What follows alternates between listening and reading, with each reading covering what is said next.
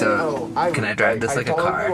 Okay, look, I get that I'm flamboyant, but being in a community that encourages self-expression and creativity, and having a platform that encourages self-expression and creativity in these communities, it is not uncommon for straight people to not follow the norm. So really, you don't know if someone is gay until they tell you. And now I'm telling you. And look, I'm not gay because I'm flamboyant, or because I'm a furry, or because I don't care about sports, or because of my lisp. I get it. I see all the comments on my freaking voice. Can you guys calm down about my voice? Like, I'm not gay because of those reasons. It's because I can slam it.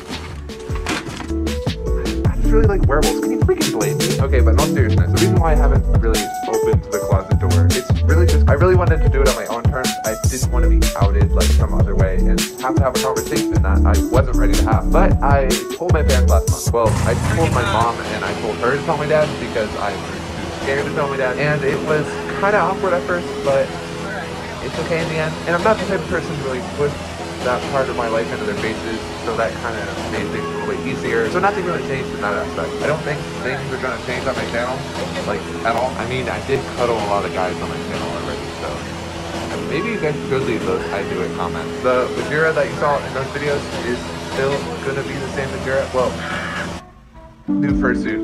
Well, already donated $200 of my own money in celebration of this video. The link is in the description down below. And if you're a kid who's gay and scared, feeling alone, if you're just not sure what to do, please don't be afraid to reach out to the Trevor Project and just talk to someone. It can really help a lot. I will put that link in the description down below too. If you are in the LGBT spectrum and you're comfortable, I would love to hear you guys' stories or coming out stories or like anything you want to share. Leave in the comments down below, and if you want to hear other people's stories, you know, read the comments down below, and maybe it'll help you, or you can help someone by sharing your story.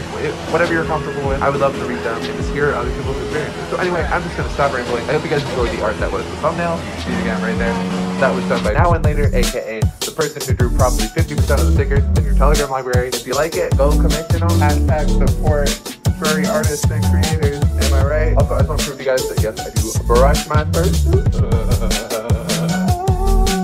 Hopefully good. I think it's snowing outside. Whatever. I'm gonna go get a swim.